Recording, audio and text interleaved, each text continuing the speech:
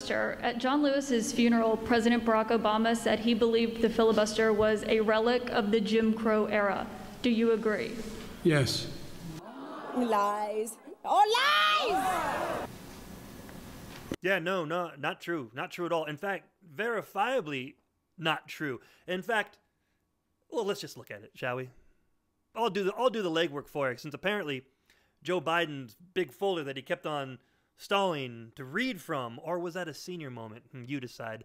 But anyway, that thing that he kept on looking down and not answering questions that he was looking at to get information from, well, apparently they didn't have time to look at this. The first Senate filibuster occurred in 1837 when a group of Whig senators filibustered to prevent allies of the Democratic-Republican President Andrew Jackson from expunging a resolution of censure against him. So that's the first time the filibuster was used. Well, actually, not really, because they didn't have the filibuster as a word that wasn't coined until around this time period. They did it beforehand, but we'll get to that in a second. Let's talk about this one real quick, because it is A, not during Jim Crow era, and B, even if it were, the policies that were being filibustered had nothing to do with Jim Crow era policies.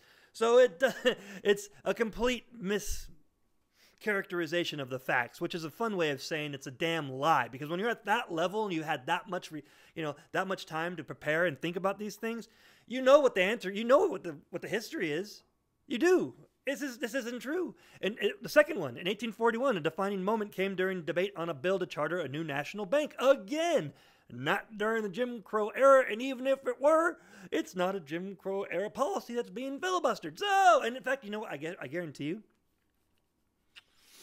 if the filibuster was used to stop pro-Jim Crow era laws, you would love it.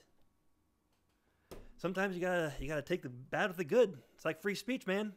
Anyway, let's get it. Then there's this, of course. Like I told you before, it wasn't so much that the filibuster wasn't used until 1837. It's that they didn't call it that then. It was just called something else. Let's go to the Senate page. Looky here. About filibusters and cloiture.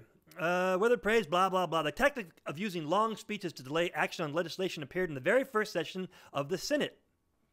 September 22nd, 1789. The very first session. It was as Senator William Maclay wrote in his diary, that the design of the Virginians was to talk away the time so that we could not get the bill passed. That's a filibuster. It's been used from the beginning.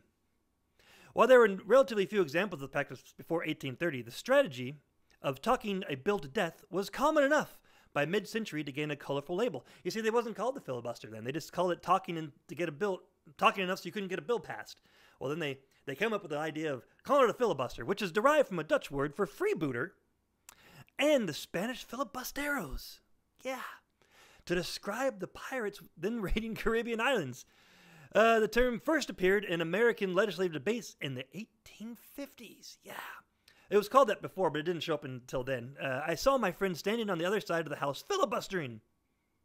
Well, as we all know, it was used in 1837. So this whole idea that it was a Jim Crow era thing is just wrong. It's just false. It's not true. And it's meant to have a power grab. You see, the whole idea of this, the whole idea of it was that the majority couldn't run roughshod over the minority. The minority had power and a voice even when they weren't in the majority. And it's all meant to make the whole idea of power, the power of the government move slowly. Guys, if you have broad consensus, then the government is supposed to move fast because people want it. So yeah, let the people have what they want.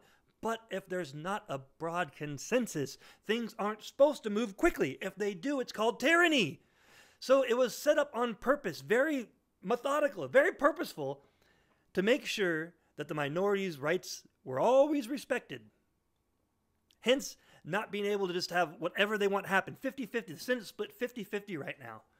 That means that the representation of half the country doesn't want one thing and the other half does. That means it shouldn't happen. Status quo should be maintained until you can get a broad consensus. If you can't get a broad consensus, status quo needs to be maintained. That's how a republic happens. We're not a democracy, guys. We're not. We're purposefully a republic. What do y'all think? Let me know in the comments.